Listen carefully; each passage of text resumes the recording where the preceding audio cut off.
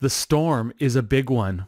The wind whips the ocean waves into peaks as tall as trees. When storms like this happen in the Great Bear Sea, animals take cover.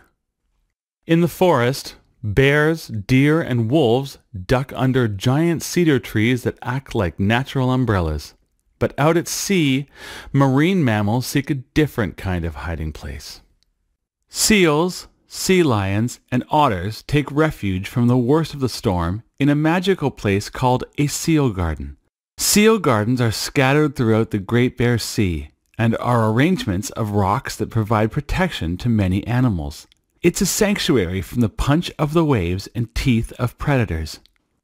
Seals, fish, and smaller animals can get into the seal garden, but larger animals cannot. Sometimes there are hundreds of marine mammals in a seal garden. They feed on the fish, bob like corks on the ocean's surface, and wrap themselves in long copper-colored seaweed called kelp for afternoon naps.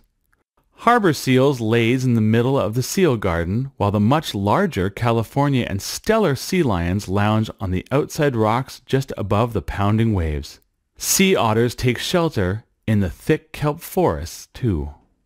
Harbor seals are about the size of a large man, and are as cute as they are chubby. They have a thick layer of blubber that keeps them warm in the cold Pacific waters, and they come in many different colors. Some are even spotted like leopards. They are the most common seal in the ocean, and there are thousands of them in the Great Bear Sea. Meanwhile, a giant northern elephant seal hauls its huge body out of the water for a rest. These enormous creatures can dive thousands of feet into the heart of the ocean in search of food. They are the second biggest seals in the ocean. Only their cousins in the southern Pacific are larger. Harbor seals aren't afraid of the storm because storms are so common in the Great Bear Sea. They know they just have to be patient while the storm blows itself out. Besides, the seal garden is the place to be in a storm because so many other seals are there too.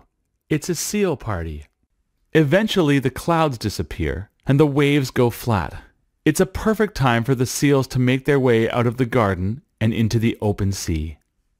But when they do venture out to sea, the seals catch sight of the big black dorsal fins of 3 large orcas. Fortunately, orcas are much too big to get into the seal garden. So as long as the seals turn around and head back to the garden before the orcas spy them, they will be safe. Orcas like to sneak up on their prey, so the fact that the seals saw them first is bad news for the whales. Even so, once they spot the seals, they chase them all the way to the seal garden. They can see all the seals, sea lions, sea otters, and river otters inside the garden, but they're too big to enter it.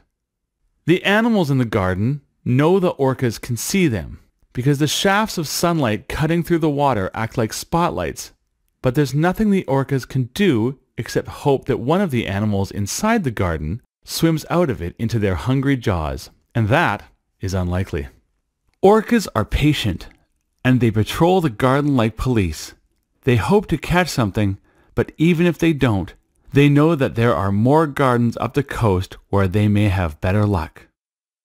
Inside the garden, all the animals are nervous. Seals watch the orcas with wide eyes. Sea lions bark. River otters hide in rocky tunnels, and sea otters huddle in kelp beds. Meanwhile, the black fins keep circling and circling.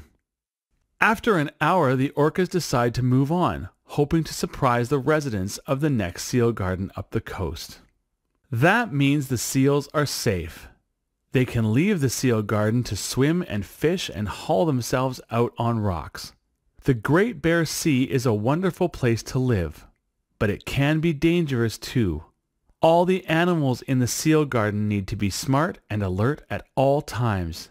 They need to know when it's safe to explore the Great Bear Sea and when it's wise to head back to the welcome haven of the seal garden. It's the way of life in the Great Bear Sea, where every animal, no matter how big or small, has a place to live and a role to play.